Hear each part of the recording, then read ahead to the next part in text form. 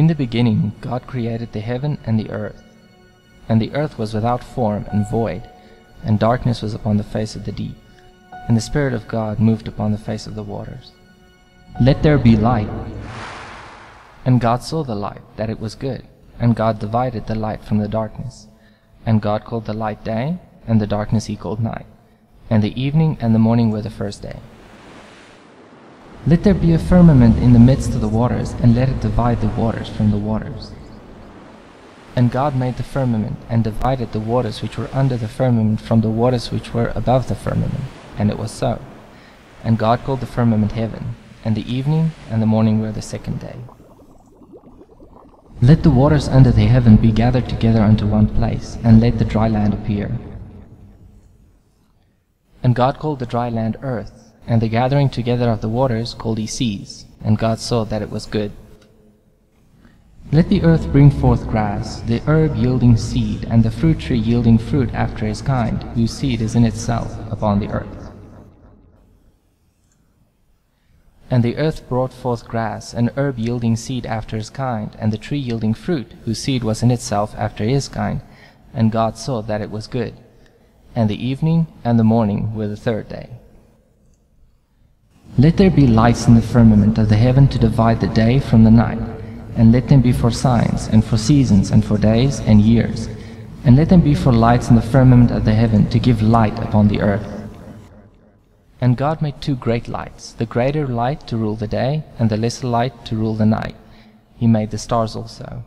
And God set them in the firmament of the heaven to give light upon the earth, and to rule over the day and over the night, and to divide the light from the darkness. And God saw that it was good.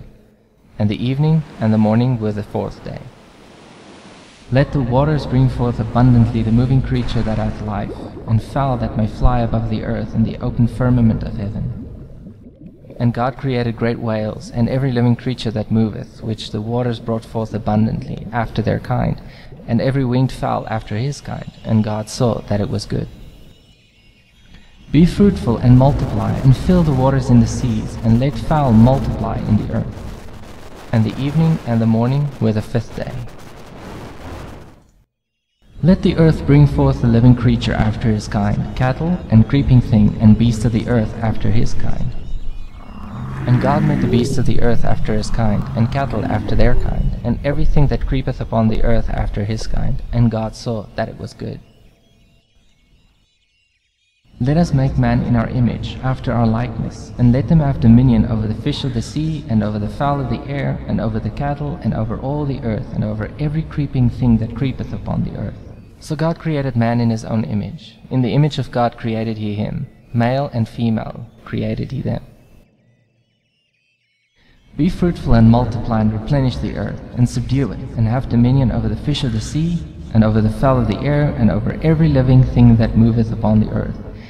Behold, I have given you every herb-bearing seed which is upon the face of all the earth, and every tree, in the which is the fruit of a tree yielding seed. To you it shall be for meat. And to every beast of the earth, and to every fowl of the air, and to everything that creepeth upon the earth, wherein there is life, I have given every green herb for meat. And God saw everything that he had made, and behold, it was very good. And the evening and the morning were the sixth day.